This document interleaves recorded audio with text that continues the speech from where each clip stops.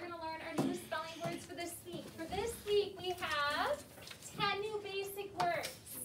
The first two, or actually three, have the long U with the bossy E. So I have the word cute, cube, fumes.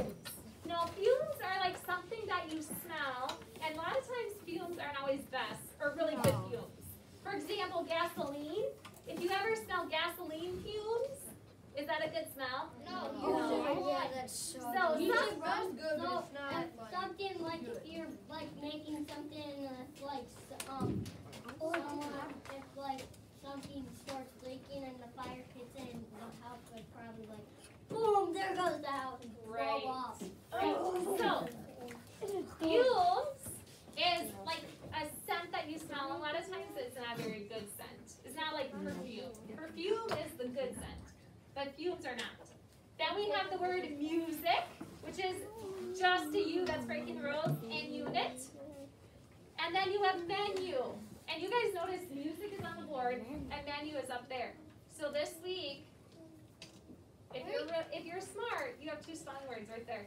Where? yeah, you're just gonna look at Music and menu. I just showed you the two. We're cheaters. We can cheat it. Okay? Yeah, Miss Murphy doesn't even cover them up. She doesn't really Now, care. number 7 and 8 has an EW. Few. Few means that there's not a lot. And then pew. Now there's two kinds of pews, like the cement, like PU, or like at church you might sit in a pew. Then we have the UE in fuel and cues. Who knows what a cue is?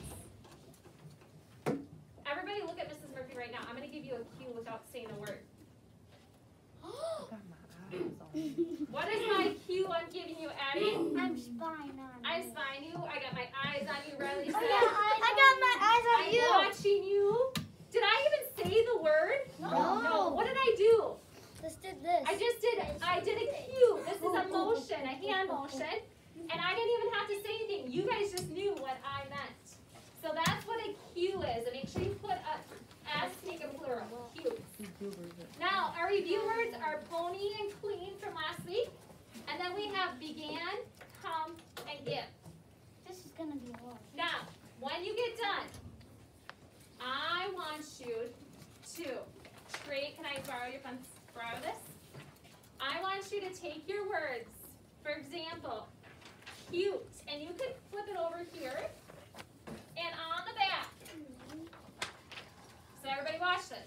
On the back, I'm going to write the word cute with a white crayon. C-U-T-E.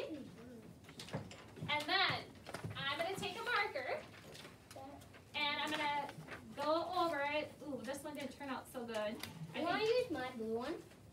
Well, it should work. And maybe it's because it's on blue paper. Last year I put it on white paper.